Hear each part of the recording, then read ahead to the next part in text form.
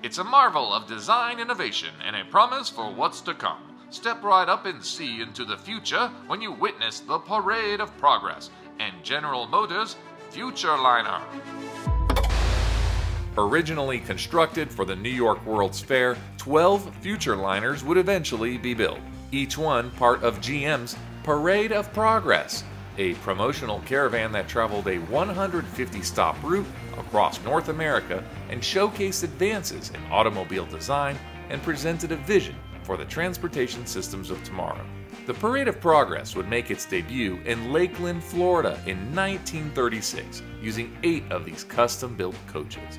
By 1956, the Futurliners had been to 251 cities and were visited by more than 12.5 million people. Today, only 2 roadworthy Futurliners remain.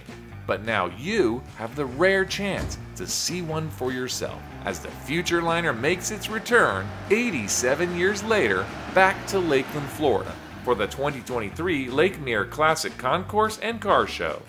So, hop into your hover car and grab your jetpack. And don't forget your video phone watch. Oh, wait, we actually have those. And blast off into the future. Don't miss the Futurliner. For more information, visit LakeMirrorClassic.com.